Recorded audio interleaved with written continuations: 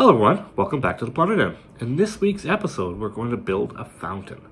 So a fountain's a good piece of scatter terrain, something that you could use for all sorts of different games. But I was kind of thinking that, keep going with that idea of that plantation, and I kind of wanted to have a fountain for the governor's mansion. And I think it would fit in really good in Blood and Valor in a European city. Most European cities had a city center, and they would have a fountain or some kind of sculpture or something at the center of town. So I thought this would be a really interesting piece to build, and actually went into some different techniques. So I wanted this fountain to have water features. So I've never done any water features on any of my terrain builds. So this was something completely brand new to me. And I was really happy with the end result. It's kind of a little scary making a project, not knowing potentially what would happen at the end of it. But, I went through it, and I'm pretty happy with the end result. And definitely, I got my ideas spinning in my head for future projects in the Plunder Den using water features. So let's take a look at the finished product. So here's the well right here. So I was really working on getting the water, and this is kind of like a resin compound in there. And you got some water effects looking like the fountain is pouring into the basin here. And get some foliage on here, so in the weathering of this fountain, and that's what we're going to build in this tutorial video. So I'm really happy how this turned out. Got some splashing going on in the water there, some algae growing in there, and we'll cover all that in this tutorial. All right, if you guys like what we're doing here in the Plunder Den, make sure you smash that like button and consider subscribing to the Plunder Den and get first-hand information when I start these kind of projects. All right, everyone, let's get down to the table and let's craft and let's paint.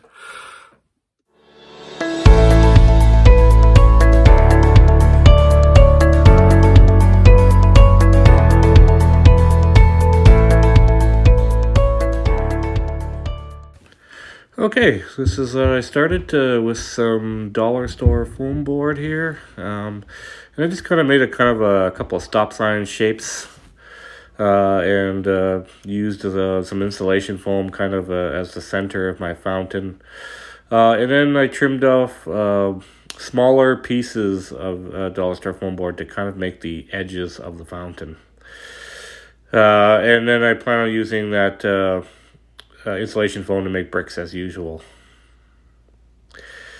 So I plan on putting it all together with tacky glue.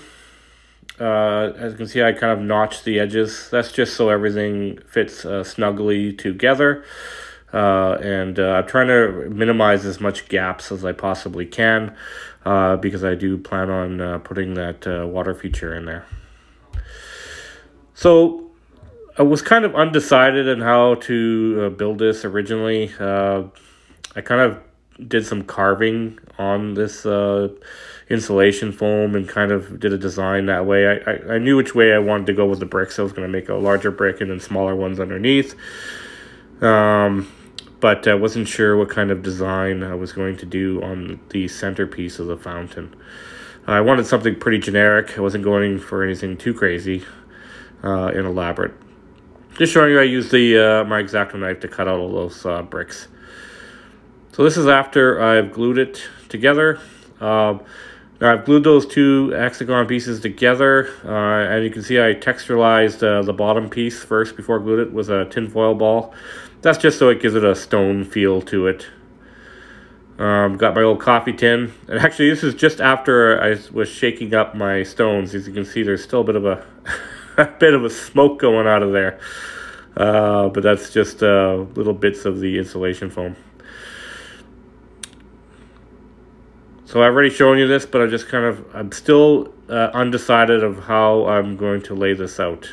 I decided to actually make some larger bricks for the bottom, and these are just kind of design choices. Kind of when I build things, It's very organic. I just kind of just pick things up and try to fit them together and see how it works. So this is after I've added all the bricks to the top, to the sides. I haven't quite finished yet. But then I also added the dollar store foam board kind of like trim on the bottom. That's what I'm pointing at there. Just to kind of finish it off on the bottom there. I wanted to look a little like there was a bit of a ledge there. At this point, I still wasn't sure if I was still going to go the way I was going with it. I was just checking how straight that piece looks. And I was really unhappy with I cut that out with a dowel. So I ended up covering the bottom of it with, I decided to go with a brick and cover that carving I did. And I was much happier with the look of the brick instead. So I decided to go this route. And I just glued that on with that tacky glue. So pretty much this whole thing was glued together with that tacky glue. All right, so this is after I've done all the brickwork, glued the centerpiece, and everything is glued together here. Just kind of giving you an overall look of everything. So now I'm going to move to trying to seal the bottom here where the waterscape's going to sit in. So I'm going to use my trusty spackle here, this drywall compound, and I'm going to spread that all around the inside of the well here. This is going to kind of act as my barrier between the dollar store foam board and to where the waterscape's going to be. So it kind of gives it a bit of a protection. So I'm just showing you, I spread it all around. I wasn't too worried about getting into some of the bricks. I can always just sand it off afterwards. And really when you cover it with the paint, you really can't tell anyways. So I wasn't overly concerned. I was more concerned about filling all the cracks on the inside. All right, so this is after the drywall compound is dried. And I wanted to add a brick pattern to the bottom of this base here. So I pulled out my trusty dowel here, and I plan on carving a stone pattern into that. All right, so this is afterwards. So I originally do the dowel, and then I moved to a pencil just to kind of deepen it, and I'm pretty happy with that stonework. This is how everything is completed. Everything's dry, and we're ready for some paint. So as usual, I'm going to start with my multi-surface black craft paint by Folkart. And this will finish off that sealing job that I wanted on the inside. So it'll really sit on top of that drywall compound and add another layer of protection. I also wanted to just make a note, make sure you let that drywall compound dry for 24 hours before you add the paint. Then let the paint dry for 24 hours before we're going to move on to any other steps. I just want to show you I added this little spout feature. I actually have these, when I built my church, I got a bunch of bells, and the only way I could get them is in packs of 20. So really I don't need 20 bells, but I took the little piece on the inside and it made a pretty good spout. And I used that bead and created a spout for this fountain. I just put it on with some tacky glue. So now moving on to real brown, bark brown, the Pueblo, and the camel. So all the colors that I normally would use as undertones. I'm not going to spend a lot of time on that. I've shown that in several videos, but just pointing out that I plan on covering the entire piece in that. So this is after. Now I just want to note the inside of the fountain. I only did the two browns. I didn't add the Pueblo and the camel. So now I'm going to desert yellow, skeleton bone, necrotic flesh, and mummy robe for the stonework. And I'm also going to add this skeleton horde contrast paint afterwards. And I'm just going to kind of stain the stone. And I decided to use change the color of the base a little bit and use grays. So necromancer cloak and uniform gray. We got ash gray. And I plan on using some white, matte white. Now these are all Army Painter paints except for the Skeleton Horde. And we're just going to kind of go past this. You guys have seen me do stonework before. So this is a kit that I bought from Michael's craft store. It's made by Art Minds. And it has all sorts of cool tools in it. This is actually a water landscape kit. I'll turn it around. And this is kind of, you know, I don't plan on building that lovely diorama they have in the front. But it's excellent to get different components for building terrain. So it has pre-made mixed epoxy resin for your water feature. It's got an undercoat that I'm planning on sticking in this well. I mean, it's got spray bottles for glue. It's got all sorts of flocking in it. It's got little stones. It's got all sorts of different tools for applying all these pieces to your terrain. All right, so this is after I've added that undercoat that came with this kit. This kind of gives it a darker base to the well underneath, and it'll really help the water feature. So I do want to add some plant life. So I'm going to add army green, this commando green. We got some strong tone wash, a little bit of military shader wash. And then some matte black, as I like to add a little bit of darkness to the stone, add a little bit of depth to it. I've done that before in my stonework. So I also added a bit of green to the bottom. And in the kit, there's these fiber sheets. It's kind of like fiberglass, but not really. It's more kind of like an SOS pad or something. But you can tear it apart, and it makes for a good algae growing at the bottom of this fountain. So it gives it a good weathered and kind of aged look to it. I added some stones, and I added some gray paint right underneath where the faucet's going to be to give it a little bit of a highlight there. And this is a close-up of that fiber sheet I was talking about. So you can see it's kind of, you can tear it apart in thin pieces, and it's perfect for putting this kind of algae in there. So this is that pre-mixed epoxy resin for the water feature. So it's all pre-measured out for me. All I have to really do is just pour it in there. So I just kind of wanted to show you that. I also have this other water feature that comes with that kit. It's kind of like a paste or a glue. And you put it on like a photo piece of paper. So this is like a photo paper. It's shiny on one side, flat on the other. You just kind of add those into stripes. I used like a toothpick, and I just added it on there. Once you let it dry, it comes out like plastic, and you can make that water feature. So I'll show you in a sec here. We're just going to apply that resin epoxy inside there now for the water feature. So I'm just kind of squeezing it and pouring it in there. All you really can see is my hand. Sorry about that.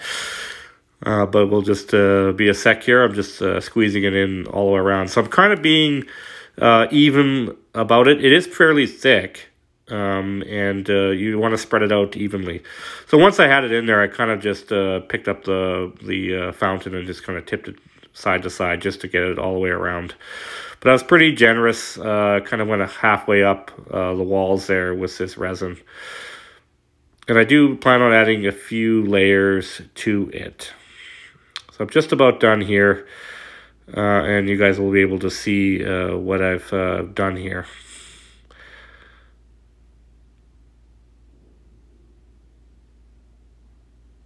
All right, so just about done here. And you can start seeing now what it looks like.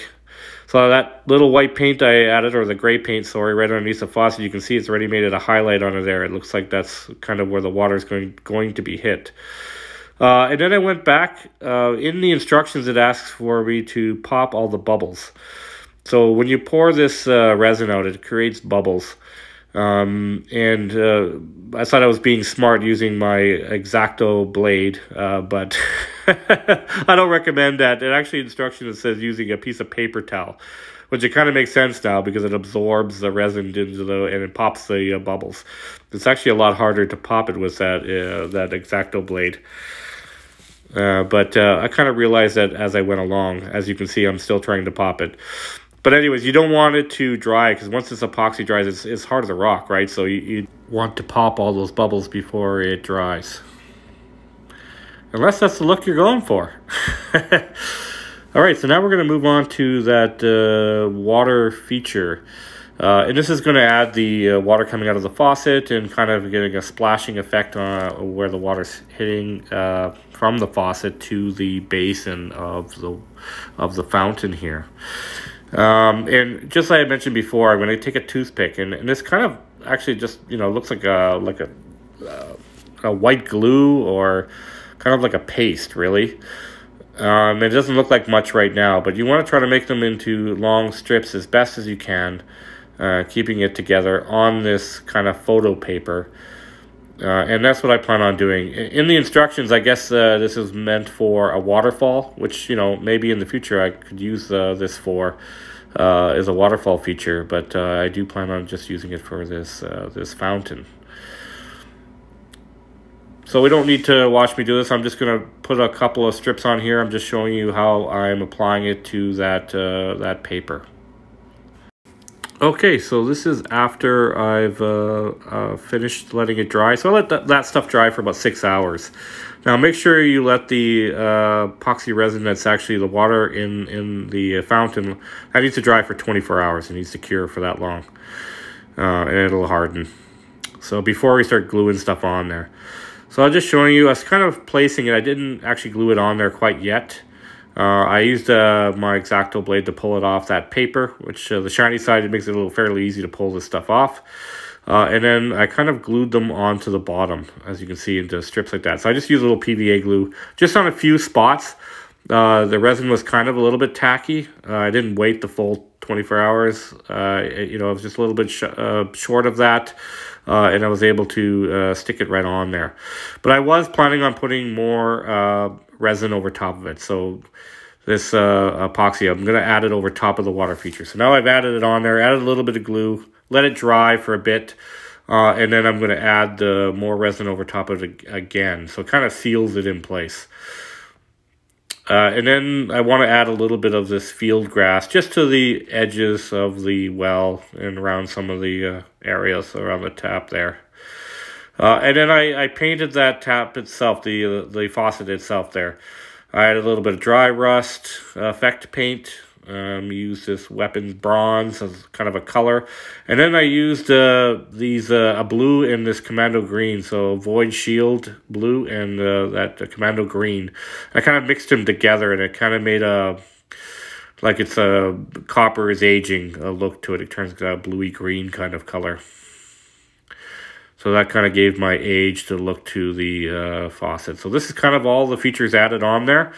Now, the only thing I needed to add was a little wetness to it. So this is a fountain, it's spraying water everywhere. So I went to this gloss varnish, effects paint.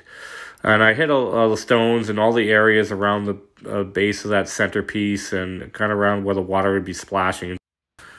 Okay, let's take a look at this fountain in action. Here's the battle map. We got some Dutch militia taking on some Spanish forces protecting a church with the fountain out front. So let's get a better look at that with all that varnish we've added on there, and our epoxies are all dry, and water features. So I'm really happy how this turned out. This is the first time I've ever done water effects. And, you know, granted, this was all pre-mixed stuff in a kit. And I didn't, you know, there's a lot of ways of mixing your own home brews of this kind of stuff. You can even go to the dollar store and get epoxy, and, you know, you don't have to buy this entire kit to make water features. And that's something maybe I'll look at doing in the future. But for my first time out, I figured I'd try something that's pre-made and see how it works out, and see how this whole project works. And I was really happy with it, and I think definitely in the future this opens up a whole world of different possibilities of different terrain pieces I can build with water features on it. Alright, if you like what we're doing here in the Plunder Den, make sure you smash that like button and consider subscribing to the Plunder Den and get first-hand information when I start these kind of projects. Alright everyone, thanks so much for watching, and I'll see you in the next one.